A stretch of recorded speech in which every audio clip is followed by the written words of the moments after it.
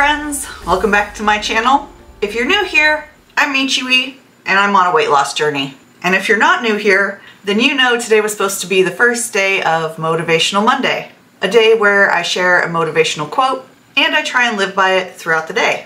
And I was especially excited for some of the filming and editing I was going to try and work out today. But life has its own plans sometimes. Today I have been hit with a bit of a curveball and I am experiencing painful cramps from my period yet again today.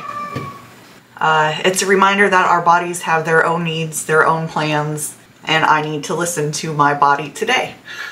So today's vlog is going to be a bit different than what I had planned, and I'm going to scrap the quote that I had originally planned for. Because a plan that does not account for failure is the failure of a plan. So the new quote of the day is going to be, "Flexibility is the key to stability," by John Wooden.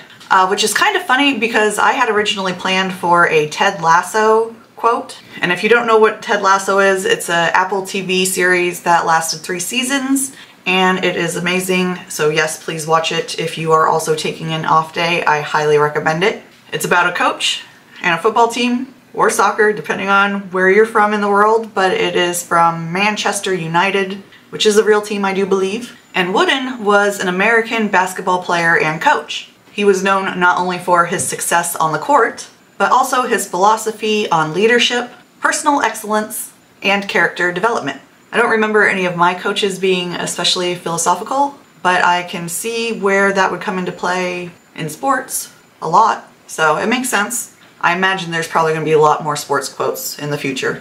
Anyways, on days like this, it is important to adjust plans. Exercise and intense activities might be off the table, but there are still ways to keep my spirits high and motivated. Reading manga, light stretching, or simply resting and watching a good TV show, like Ted Lasso, can be just as an important part of this journey. And it's funny because Saturday I thought I was sick. I needed a lot of sleep on Saturday. I got my period yesterday evening. It wasn't bothering me, so I thought I was in the clear today, and I woke up and I'm just exhausted again. So my body is telling me sleep is probably going to be the best thing for me. So I'm going to take today's challenge as a lesson in adaptability. The journey isn't always about the days that I push myself with exercise and trying to stick to a plan that I worked tirelessly to figure out, and all the other significant strides I need to take to get to my goals. It's also about these days where taking care of myself is just as important. Doing less, listening more, and rest and recovery. These are all crucial steps on the path to a healthy lifestyle. And even on slow days, there's progress to be made. I am still counting my calories, and I'm going to consider today a win if I don't eat chocolate-covered gummy bears, which I really want, really bad. But I think I'll just have some apple cinnamon oatmeal instead. There's also self-love, understanding your body's needs, and the restful moments of self-care. These are all ways that are going to be beneficial in progress, and it is just as valuable as all the rest in my journey.